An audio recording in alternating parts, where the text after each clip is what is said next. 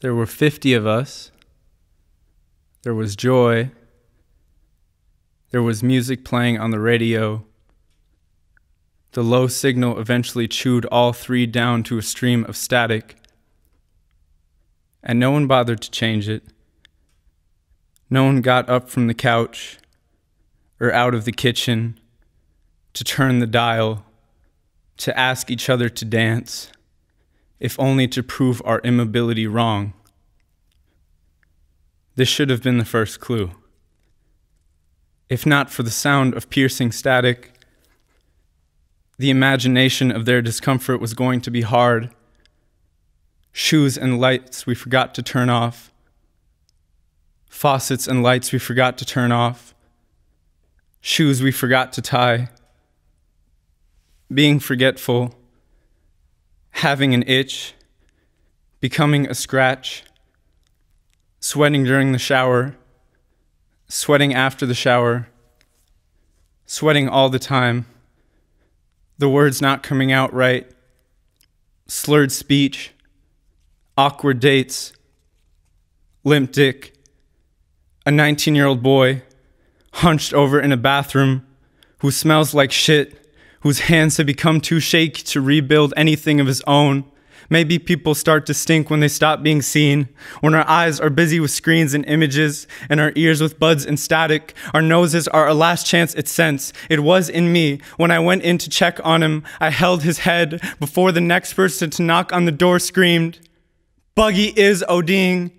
Everyone stormed for an exit. They didn't want to be known by him by shit. When he began becoming dirt, their ears did so much more than their noses. They were our friends once, but that night, their bodies had other places to be, other places to go. Those places were all so far away from here. Maybe the moment, the smell, and the ugliness of him kissing the floor tile leaned into the shower curtain he collapsed into with his hands cupped as though wanting a last reach. Maybe all of that wasn't contagious.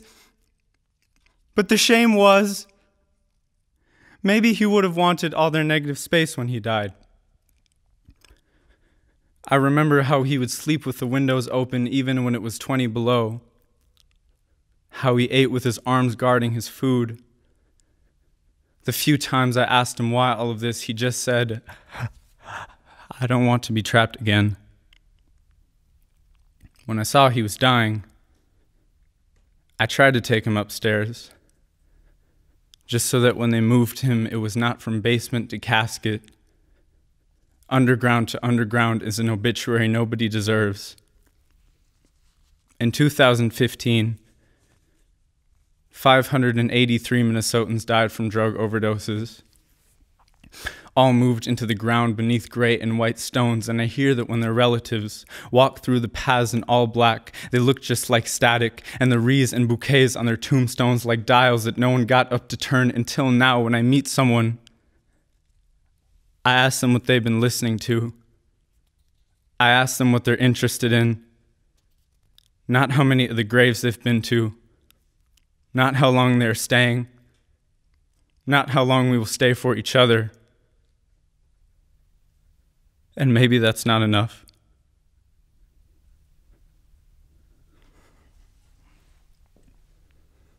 Thank you for sharing that piece. That was extremely deep, first of all. I want to ask this. I have my own opinion about what I think it is, but it's better for the poet to speak on it. What was that piece about? Buggy was a friend of mine who I was really close to from a suburb north of here. And that was about a night where he overdosed when we were hanging out. And kind of the other people there being too removed from themselves to really do anything about it. And essentially abandoning me and him in the basement when he died. But I think more than anything, it's a vessel to do what you can when something is happening. I have a very hard time with abandonment and kind of the rise of disconnect everywhere from people just dying on the street or staying silent on the light rail or on public transit when bullshit happens. And And so if anything, it's a call to action for these small moments that maybe I wasn't best equipped at the time to deal with an overdosing person, but I know that people deserve the dignity of just staying there when they're dying. You mentioned something about human connection, and I noticed, and I could be wrong, but I think you made a connection between static, the TV having static and nobody doing anything about it. And then eventually they do something about it. Like, how, you're so young, how could you come up with that connection? How did you put those two together to be able to illustrate the importance of human connection and doing something before it's too late? I guess as an image, the static on the radio came up because it was a real part. And the resurgence of the image of kind of graveyards looking like static when people in black walk between gray and white stones just seemed like the natural grander connection of it. I often, with poems, try to find